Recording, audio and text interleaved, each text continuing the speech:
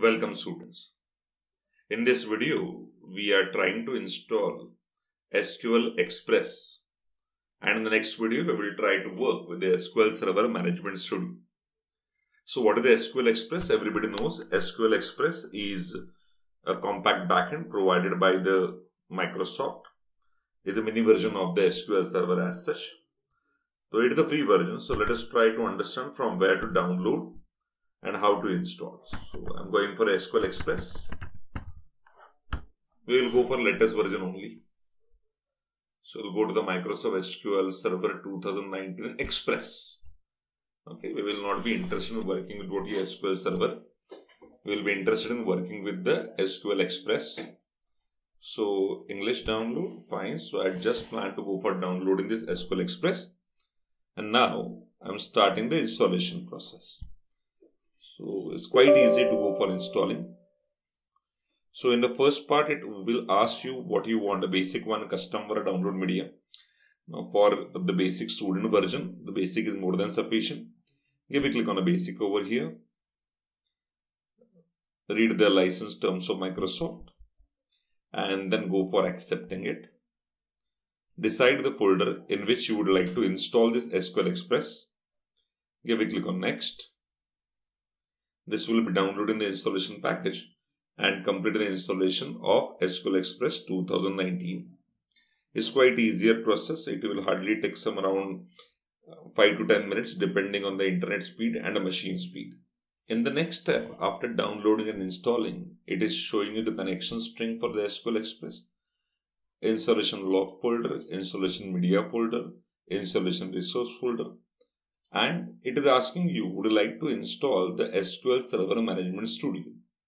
Now this SQL Server Management Studio is basically helping you to connect with the SQL Server and do the various data definition language operations and data manipulation language operation. Now I am interested to definitely install the SQL Server Management Studio. So I just give a click on install SSMS. First it will be asking you if you want to install, you need to download it. So here I am planning to go for downloading my SQL Server Management Studio. Once the download has been completed, now you require to run this SQL Server Management Studio's setup. So I just open this file. Now this will be starting the installation of SQL Server Management Studio. Let's see the few steps how to go with the installation of SQL Server Management Studio. So fine, I just open the folder in which the Management Studio has been downloaded and double click on it, and it start the setup for Management Studio. Selecting yes over there. It is asking twice. I don't want to do it. Once had already started. It asks me where you would like to install this Management Studio. I just say in the default location it should get installed. So I give a click on install. It will take another 5 minutes for you to complete the installation of the Management Studio. So now you can see overall progress has been completed, and we are in the closing part of the installation of SQL Server Management Studio. Once we complete the installation, we need to check how to run this Management Studio and how to check in a services whether our SQL Express is running or not. So let's try to focus on those things. So till the time the installation is going on, we'll try to go with the services and let's check whether we are able to see the SQL Express service or not. So it's quite easy to go to the services. You can just type services. So you go to the services over here. After giving a click on the start, type services. And inside the services, you will find one service that is called as SQL Express.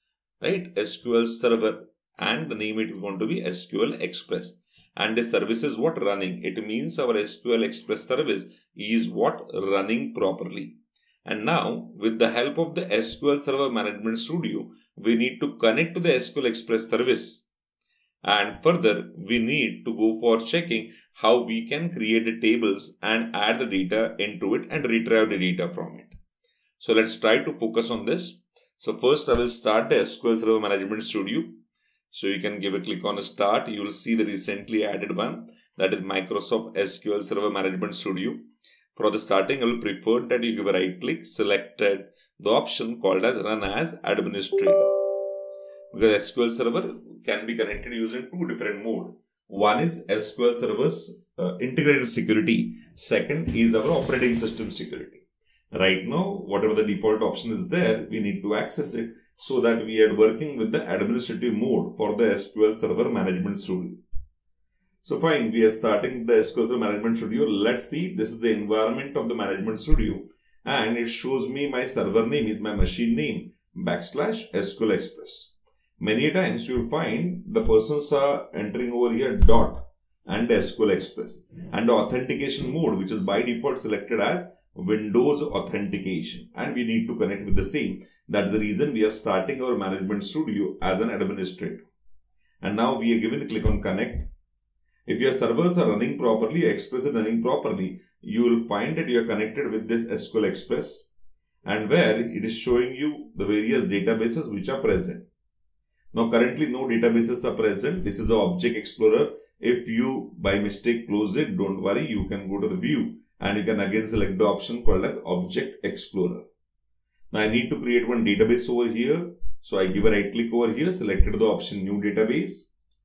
And here I am providing the name of the database. Maybe I am giving the name of database as test.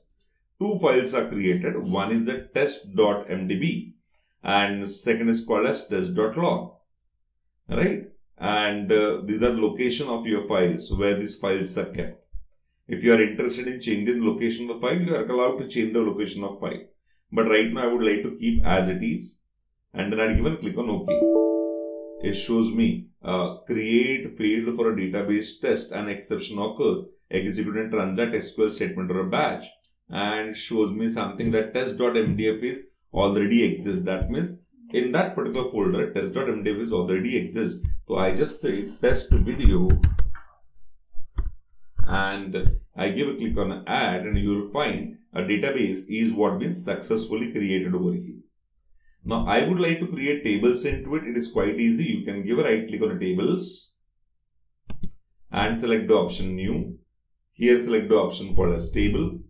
It asks you the name of the table and the column name, etc. I am providing the column name. Maybe I am providing employee ID, integer, employee name, varchar, employee salary, integer.